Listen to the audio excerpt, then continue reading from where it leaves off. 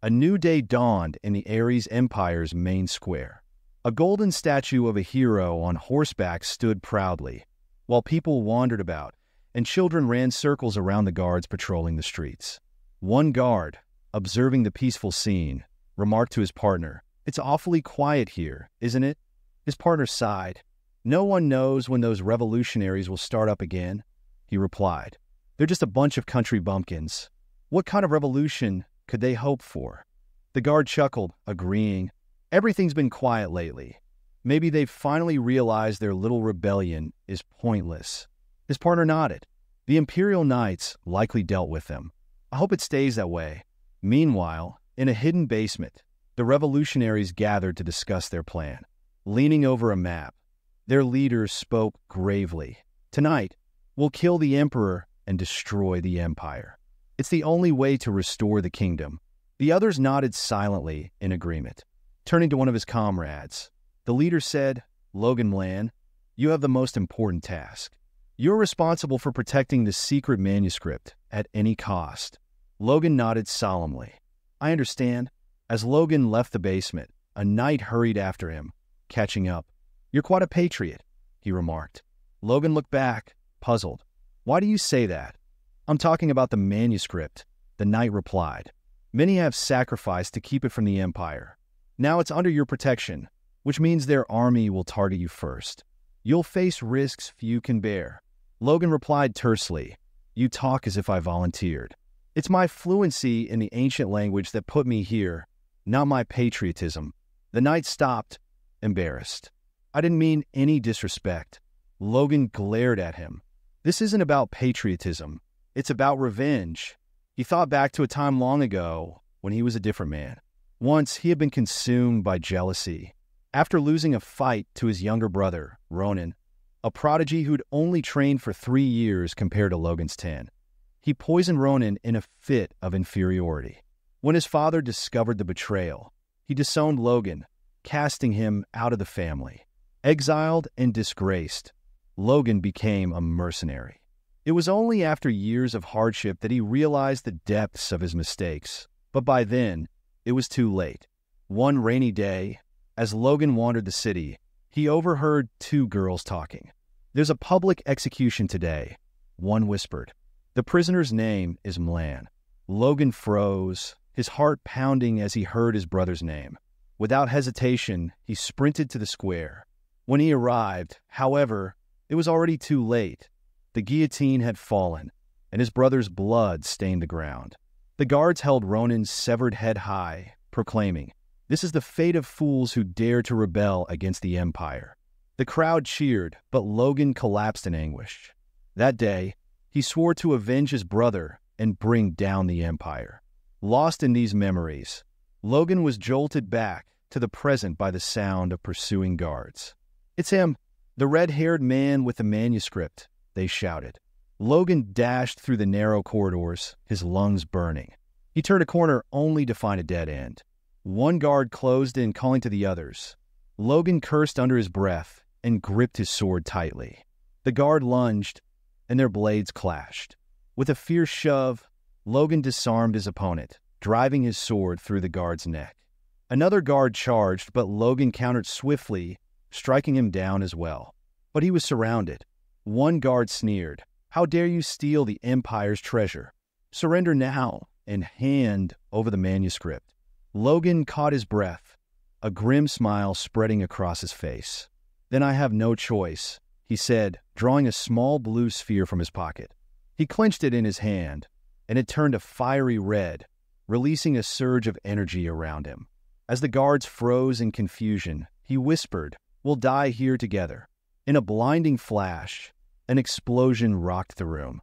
Logan's life had been filled with regrets and consumed by revenge. But even in his final moments, he couldn't escape the haunting wish to ask for forgiveness. If he were lucky enough to meet his family in the afterlife, he could finally apologize to them all. Suddenly, the protagonist's eyes widened.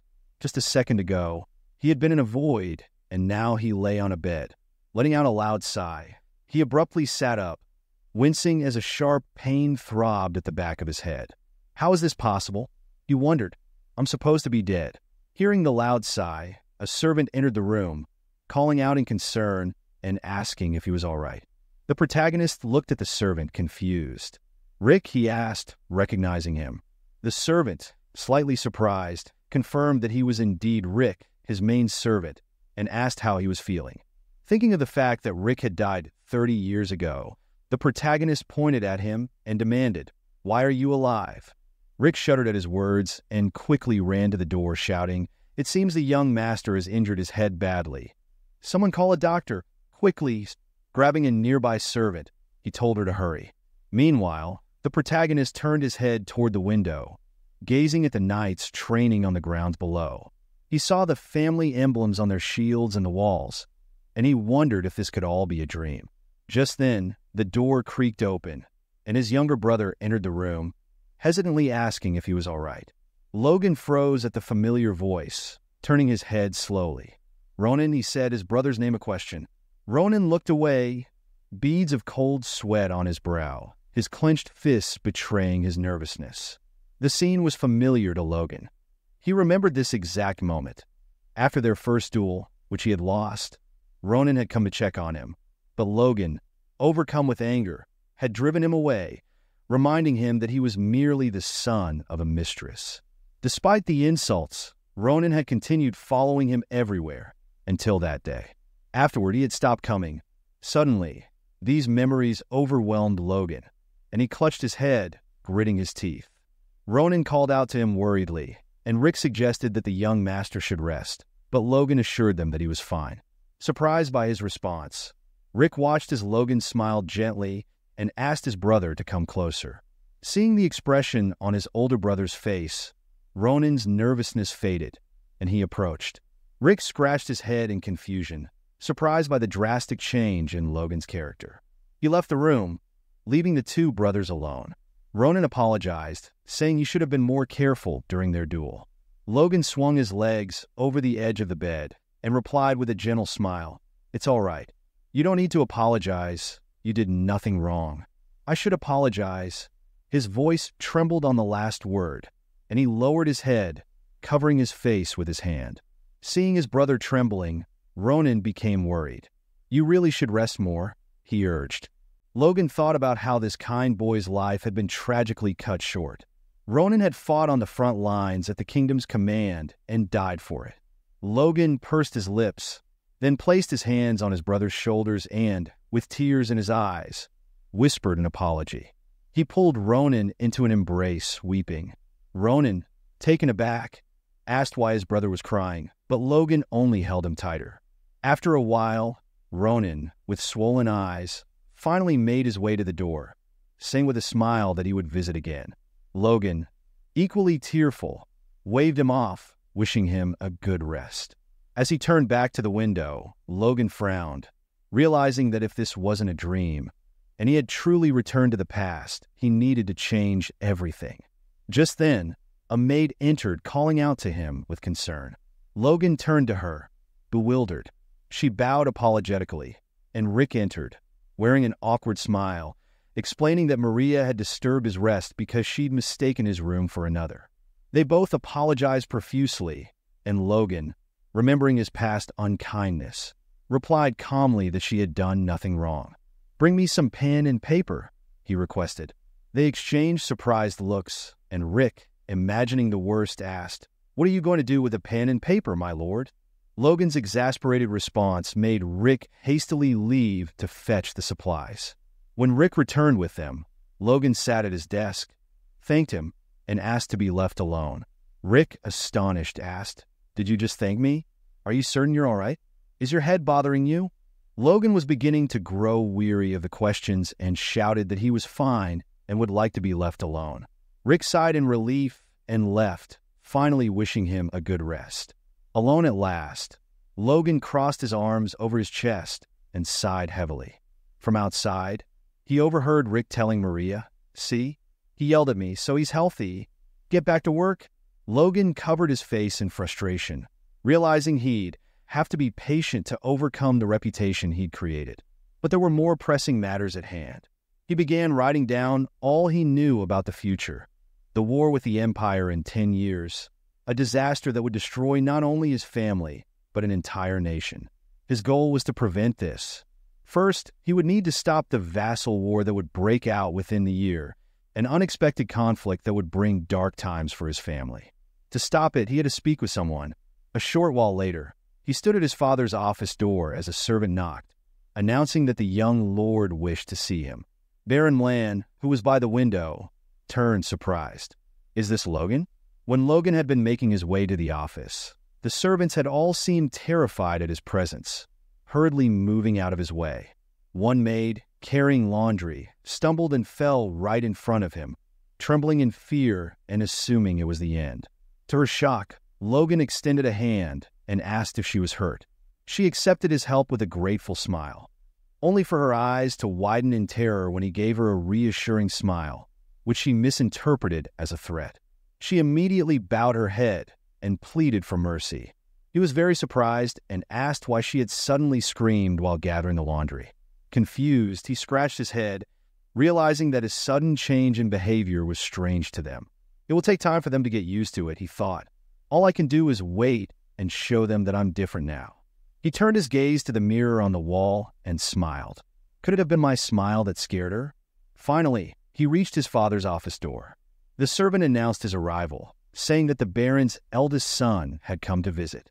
The protagonist felt a wave of nervousness, remembering the past. In his previous life, he had resented his father for years after being sent away, thinking him a cold-hearted man who had abandoned hope for his son. He had believed his father was cruel, heartlessly sending him away and never checking on him, even after Logan had been injured in an official duel.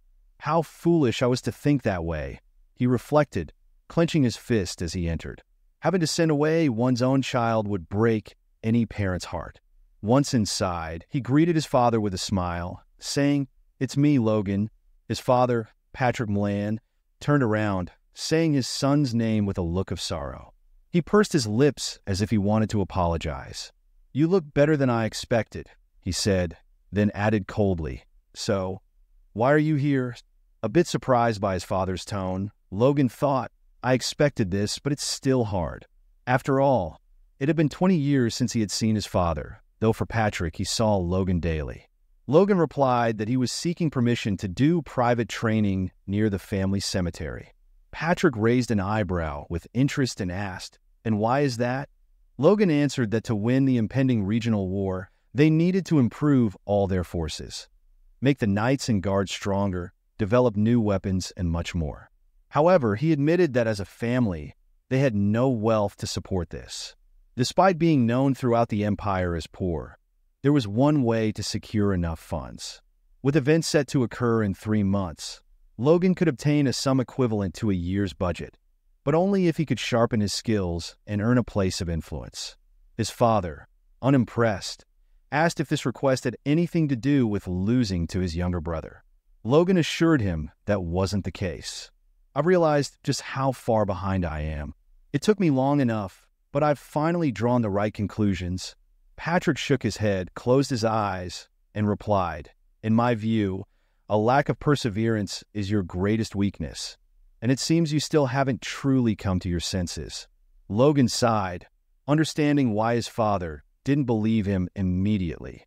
"I get it," he replied, admitting that another part of the problem was his past behavior. Patrick turned toward the window and said, tiredly, "All you ever do is talk before telling Logan to leave." Raising his voice, Logan insisted, "All this time, instead of accepting my faults, I took my anger out on others. I was childish and foolish. This training will help me change that. Please, give me your permission." Patrick observed him carefully. "For once, your words don't sound shallow," he remarked, then asked how long Logan planned to train. "About 3 months," Logan replied.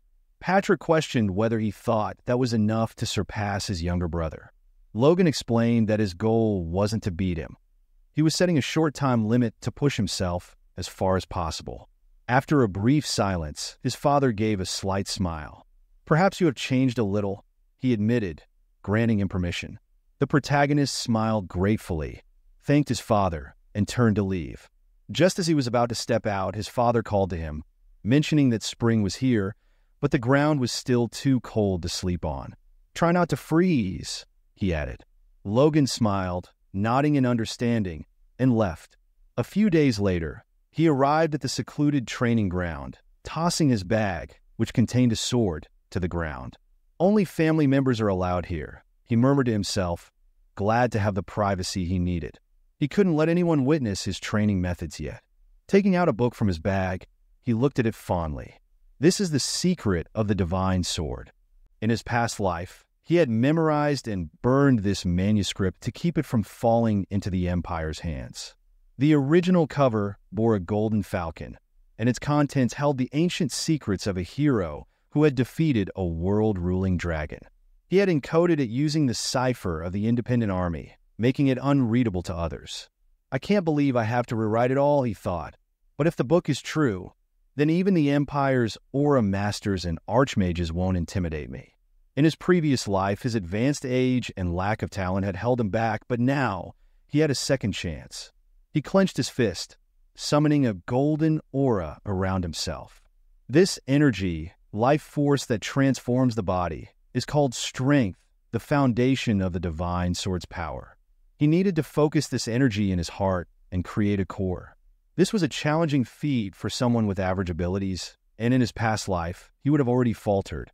But this time, his power seemed to be at its peak, and he felt confident that 3 days and nights of hard work would be enough. Then suddenly he felt a shift within him. His eyes shot open, surprised. Could it be?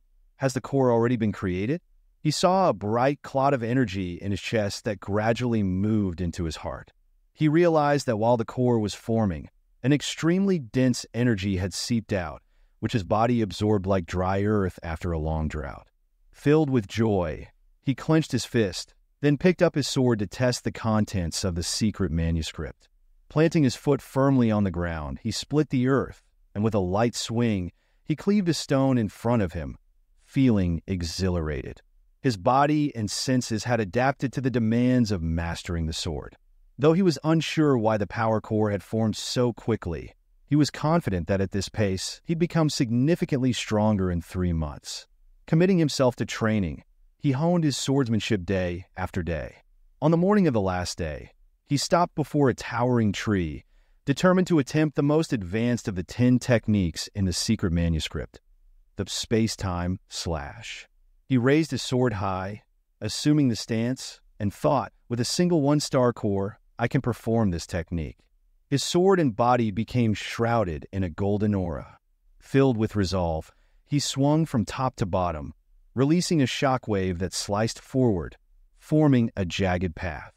When the wave hit the tree trunk, there was a resounding crash. Dust rose, leaves scattered, and he fell to the ground, catching his breath. Looking up, he laughed in delight. He had split the tree trunk in 2. "This power exceeds my expectations," he thought, admiring his shaking hands. Though exhausted after one blow, he was pleased to have an ace up his sleeve. Having achieved his training goal, he could now proudly report his results to his father, though first he'd need to wash thoroughly. When he went to meet his father, however, he was unexpectedly turned away. The knight at the door grinned and apologized, explaining that the Lord wasn't available. Logan asked, "Is my father unwell?" The knight replied that, according to family law, even close relatives couldn't meet the head of the house without prior notice. Rick, standing nearby, whispered to Logan that this rule was centuries old. Logan remarked that he had met with his father just 3 months ago without issue. The knight smiled. That only means the guard wasn't doing his job then. Logan found this strange. This hadn't happened in his past life. At that moment, he overheard 2 other guards talking. They whispered that this knight seemed to be losing his patience with him. Logan noted how sharp his hearing had become, likely a benefit of his enhanced power. The guards commented, "No matter who he is, he's still the first master, the coward who ran away after losing to his younger brother."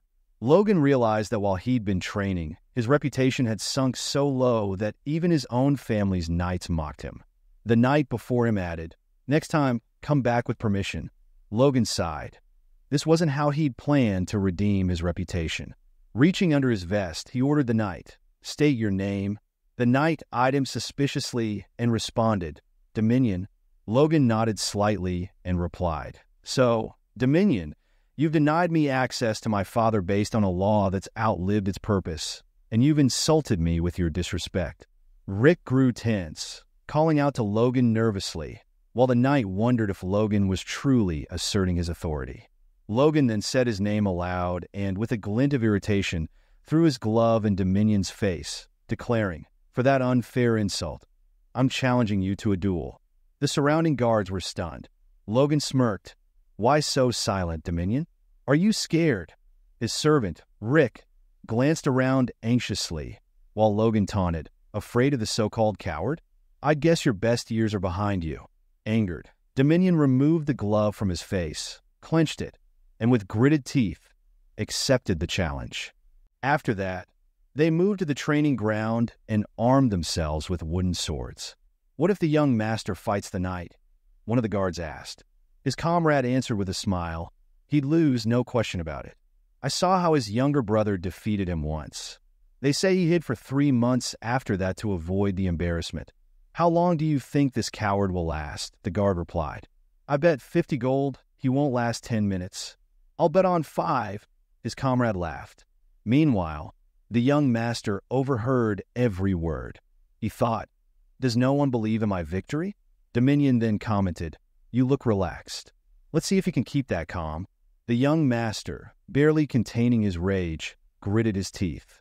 Logan, noticing this, smirked, thinking, "He dares to agree to fight me, but then says nasty things behind my back."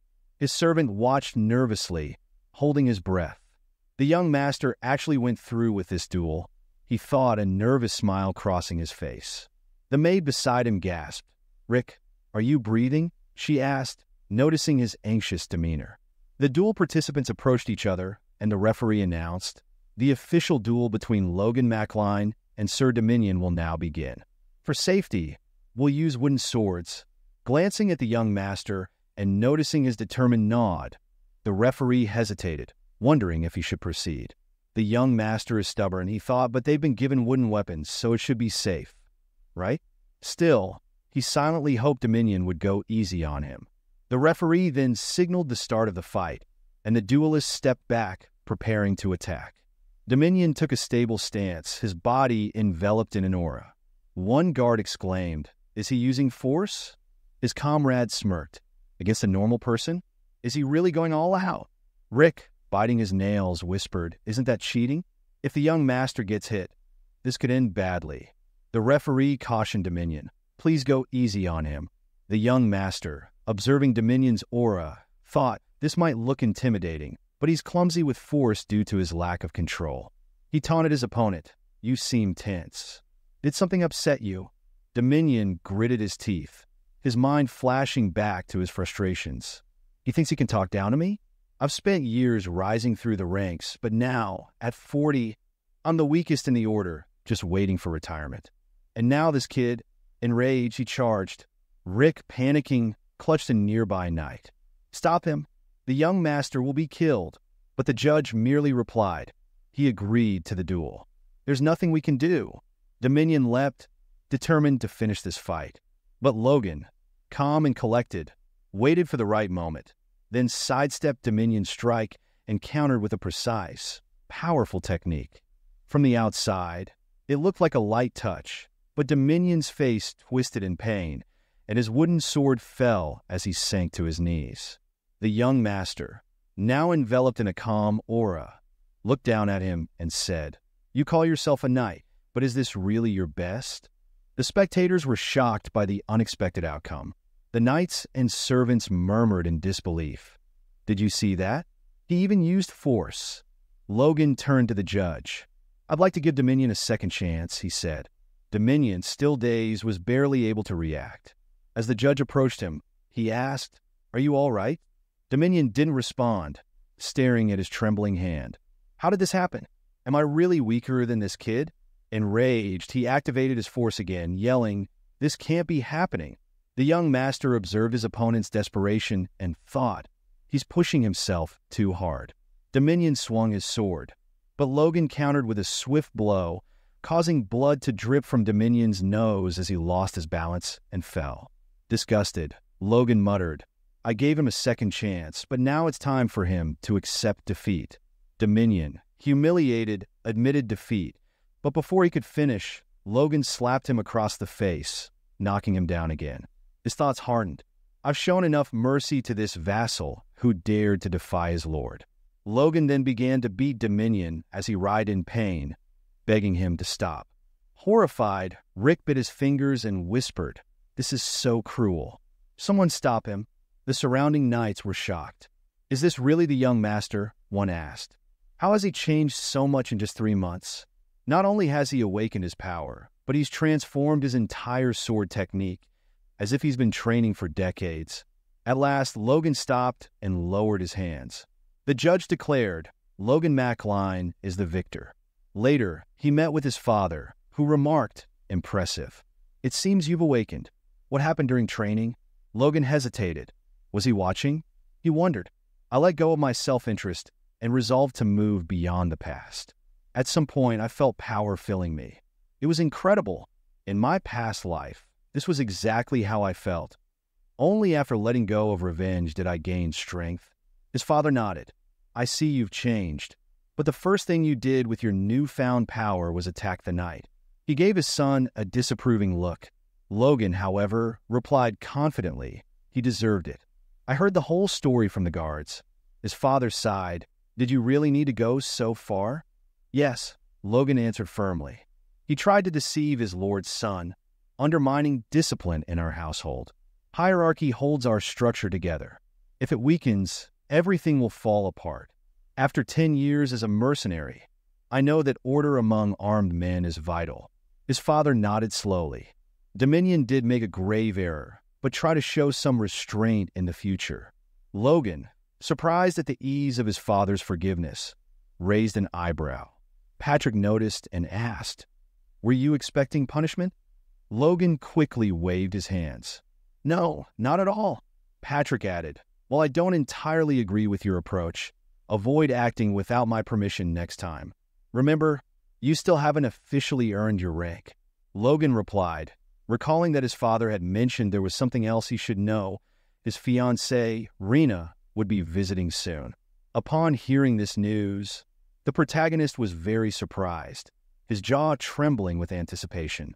He was delighted and thought with a smile that his milk cow would finally arrive. Soon after, a carriage arrived at their estate, and a young woman stepped out. The guards announced, "Lady Rena Wolves has arrived," and she entered the estate, drawing admiring glances from the servants and knights. One knight even remarked, "The young gentleman is very lucky."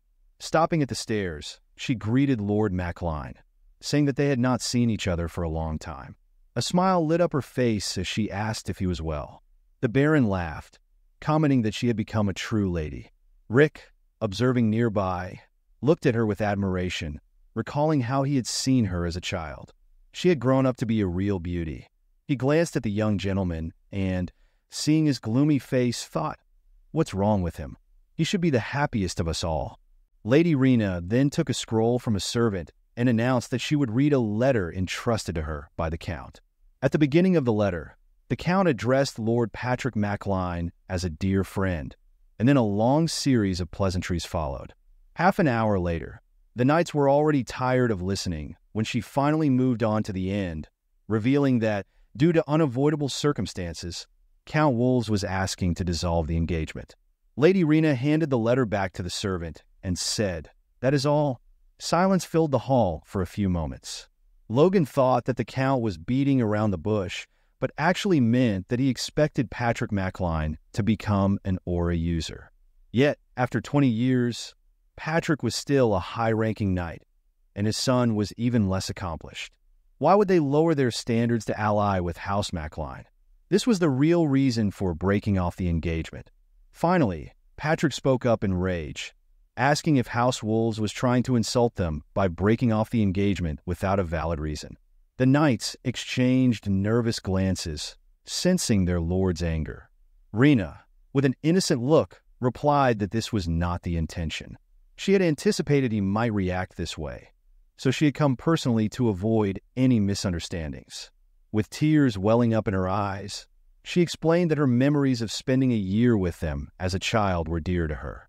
The moments she shared in their serene home were treasures that her young heart still cherished.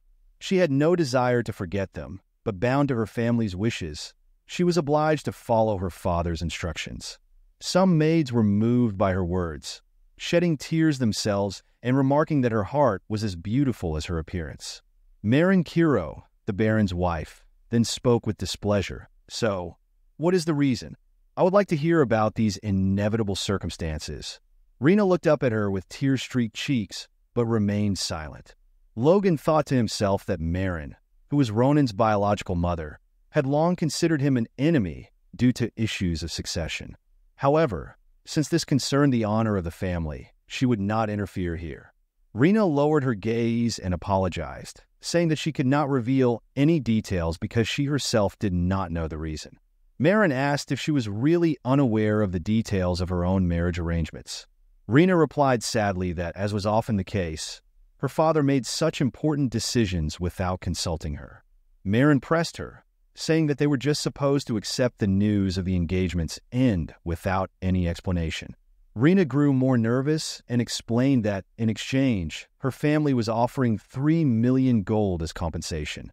Dwayne Filner, the McLain Estate's financial manager, lit up with anticipation, and Logan smirked, thinking things were going well if they could get this money. Then suddenly his father shouted, "How dare they?" His voice made the estate shake, alarming everyone present.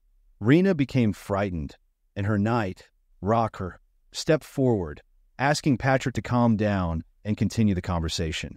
Patrick eyed him and commented that he was a high-ranking knight like himself, impressive for his age, and suggested that wounding him would be a fair trade for House Wolf's insult. Rocker, visibly nervous, gathered his courage and responded that his master was a man of honor and had no intention of trying to buy it. Rina added that her family did not seek to purchase House McLain's honor with money. Rather, they offered the sum as a sincere gesture to maintain friendship despite the inevitable circumstances. Patrick gritted his teeth, struggling to contain his anger, but he realized that pushing further would make him seem unreasonable. Taking a deep breath, he declared, "A guest is a guest, even if they bring bad news. House McLain will not oppress them." Rina breathed a sigh of relief, and Patrick continued, saying they would not accept Wolf's offer, but would instead request one thing: a formal apology from Wolves to his son. The knights murmured approval, admiring Patrick's stance. However, Logan disagreed, raising his hand and addressing his father. Smiling nervously, he expressed that as the one affected by the broken engagement, he had a request. Internally, he thought they needed the 3 million gold, which was as much as their annual budget. Half of their funds already came from his stepmother's family, and without it, they would go bankrupt. How could his father dismiss this so easily? He asked to accept the offer. His father's face darkened as he demanded if Logan was trying to make him go back on his word. Logan felt the weight of his father's disapproval, yet he straightened up, acknowledging that while House McLain was honorable, they were indeed poor. They owed 3 million to the bank, with annual interest of 150,000. Without current support, they would soon go bankrupt. His father and stepmother were shocked by his words. Logan added that if they didn't accept the compensation, they'd be known as a great house of the poor. Although he wanted to speak more bluntly, he held back, recognizing the formality of the setting. Instead, he told his father that they should accept the 3 million precisely out of honor. Patrick, taken aback, asked if this was why his son wanted him to go back on his word. Logan apologized, explaining that House Wolves was superior to them, with the Earl ruling the East.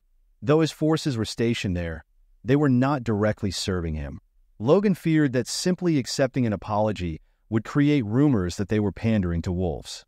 The servants began to whisper among themselves, and Rina intervened, assuring that her family respected House McLain's honor. Logan looked at her and remarked that while she came to break off the engagement, she still talked of reasonableness and should not deceive herself. This put Rina in her place, and she fell silent. In his past life, Logan believed she was sincerely saddened by the engagement's end, but before it happened, she had called him for one last private moment together. She thanked him for coming and, with a smile, expressed that though they were parting, she wanted to create one last memory. He had been too enchanted by her then. His life as a young master had fallen apart, and he was tempted to run away with her. But suddenly, she took out a knife, lifted her dress hem, and as he called out to her in concern, she cut the fabric.